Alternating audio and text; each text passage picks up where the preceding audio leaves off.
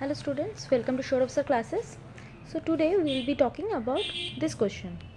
So the question is about limit is n tends to infinity and 1 by n of root over n factorial that we have given, and we have to solve it, and the options are L equals to 0, 0 is less than L and L is less than infinity, B is L equals to 1, D is L equals to infinity. So now let's move to solve the question. So question was, okay, I'm writing down the question for you first. L equals to limit n tends to infinity, then 1 by n of root over n factorial. Okay, this is our question. Now let's solve it. Okay, first we can write it y equals to 1 divided by n of root over n factorial. Now if we just take log in both sides,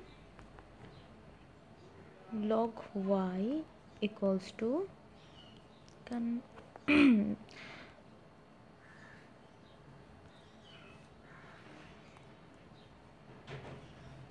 okay, just give me a second. Yeah, log y equals to minus 1 by n log of n factorial. We can write it down like this in the next step. Now we can write it like this way, log of y, that is equal to minus 1 by n, and this we can write this as in third bracket log of 1 plus log 2 plus to infinity, that is in, we are taking n as infinity. So in this way, okay, I'm doing it now here. Now y is tends to 0, right, by, and here a n, that is L, and n is infinity. This is by the law of Cauchy.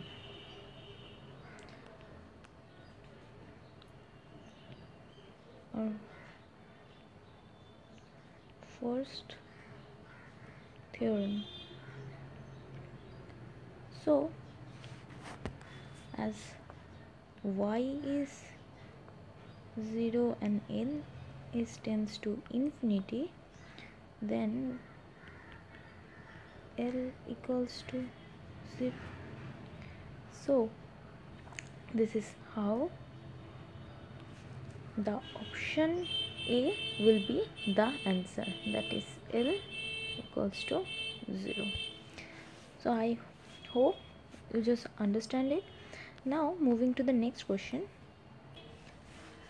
Okay, now this question is about this sequence. We have to solve this, and we have options like 4 options, and they are the following. So which one will be the correct answer for this problem? So let me do it for you. Okay, give me a second, I have to scroll it. Okay, now I have a blank page. So 1 plus 1 by n to the power n, that is when n is even, and in the case of n is odd, that will be 1 minus 1 by n to the power n. This is easy. So when n is even number, then 1 plus 1 by n to the power whole to the power n, and when n is odd, then 1 minus 1 by n is whole to the power n. Now okay, let me write it here. Yeah. So now if we write it like this, limit n tends to infinity, as, and then when n is even, for that case 1 plus 1 by n whole to the power n, that is equals to e, and when n is odd, in that case limit n tends to infinity, and then the plus sign will be the minus sign, right? And 1 minus n, the rest will be same, but in that case it will not be equals to e, it will be e inverse. That will be the thing. So the answer will be,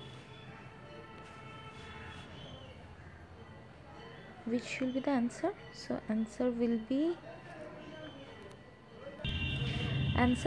option D,